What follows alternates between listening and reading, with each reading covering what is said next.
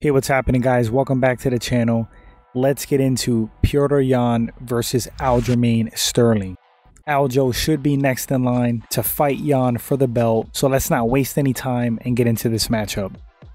Alright, so Petr Yan just won the bantamweight belt, defeating legend Jose Aldo, finishing him. Yan has sensational boxing. He has a lengthy boxing background and training, and it certainly shows. Very technical on the feet, he's aggressive, he could take a shot, he mixes things up, but he mostly does his damage with his hands. Good combinations, good footwork, you name it. His ground game is there. He does have a ground game. If I'm not mistaken, he has a background in wrestling and sambo. Just one tough customer to deal with. Right now, Yan's on a 10-fight win streak, which is just remarkable.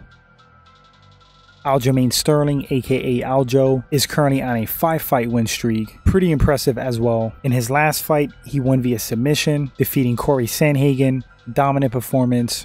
Aljamain's strong point, I would say, is his submission grappling. Being a disciple of Matt Serra, he has 8 submission wins on his record. Aljamain is very powerful, strong for the division, super athletic. On the feet, he's constantly improving. He gets a little wild in there, but sometimes that works to your benefit. He's unpredictable. He'll throw spinning back fists, wild head kicks, body kicks, not afraid to try things in there, which could leave you open. But at the same time, like I said, there are benefits to being unpredictable and wild. Alright, so how would Aljo and Petr Yan match up in that cage? Well, technical wise and skill wise on the feet, I'm gonna have to give it to Yan. I think if this fight were a pure striking battle, I would think Yan would get the better of those exchanges. He's just very crisp, the defense is there, very polished stand-up. Aljamain, he's dangerous, he has power, he's athletic, he's strong, but he gets a little crazy in there. And I think if he leaves openings for Yan is going to exploit them. Yan comes forward, he picks you apart, hits you to the head, to the body. He will exploit those openings that Aljo gives him. Now let's talk about the ground battle. Yan is more than capable of handling himself on the ground. I think he'll be difficult to take down, but if the fight were to hit the mat, it will be very interesting. And submission grappling wise, you gotta give it to Aljo. Aljo's BJJ is awesome. Just crisp, technical, break you down, systematic BJJ.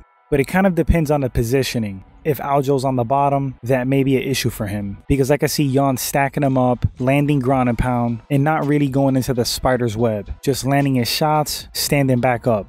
Now if Aljamain Sterling gets top position, if he could sweep Yan, if he is on the bottom, that's going to be big problems for Petr. So on the ground again, pure grappling, I'm going to give it to Aljamain Sterling. But this is MMA, it's not a grappling competition. And when you mix in those strikes and everything else, it changes a lot. Fight pick for me, it's a great matchup. I think it'll be competitive and close. Sterling is no joke, but I think Petr Yan takes it. It's tough to say though. Another factor is going to be the pure strength and athleticism. We have to see how Yan deals with Sterling's strength and speed. Sterling can shoot in for a double leg, a single leg, and just bully you to the mat. But that also exerts a lot of power. Yan is very conditioned, and that's another point, the cardio aspect. I think Yan has better cardio. He seems very well conditioned. But in this fight, guys, yeah, I think I will lean towards Yan. I think he's going to be better on the feet. I think his takedown defense is going to be good enough to somewhat stifle Sterling, not let him take it to his world. And if it does go to the ground, I think Yan could get back to the feet. I think Sterling's best bet is to try to get this fight to the mat because that's definitely more his world. But can he do it? Closing that distance without taking big shots from Yan, it's going to be tough.